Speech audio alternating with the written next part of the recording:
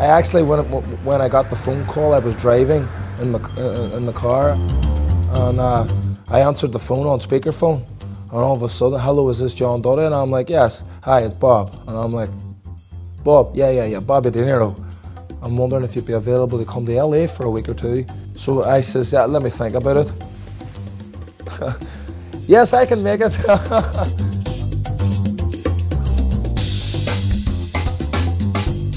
I am from Derry City, Northern Ireland. I have been living in New York for the last 12 years. At home, I was an amateur fighter for 12 years, and then I wanted to turn professional, which brought me to New York. I retired 4 years ago, and now I've been pursuing acting for this last 4 years. I've been very fortunate with my boxing history because it's led me in to some opportunities that I might not have gotten. I was able to work with De Niro.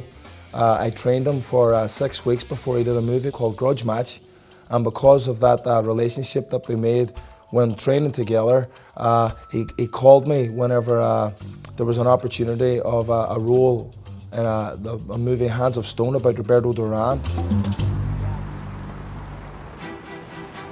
I mean, it's fascinating that I left home 12 years ago to New York to pursue boxing. And since I fulfilled my dreams as a boxer, I'm now pursuing acting. And strangely enough, I seem to be going home more often now to act.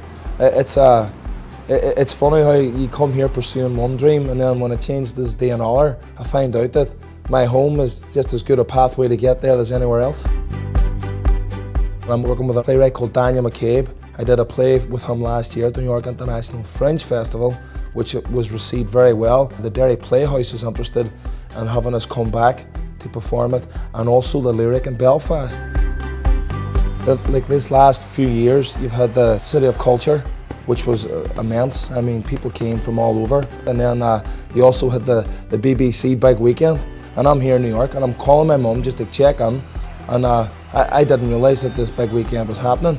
My mum answers the phone, sorry son, Bruno Mars is coming on, boop. She hung up on me.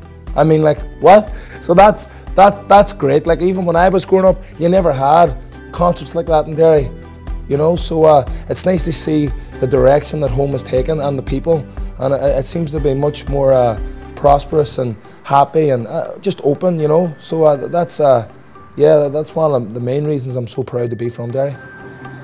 Whenever you've got like organisations like Northern Irish Connections coming here and promoting where I come from, and giving people like myself and other people from Northern Ireland the opportunity to work together, inspire to find something, to pursue something, and I mean, that's fantastic.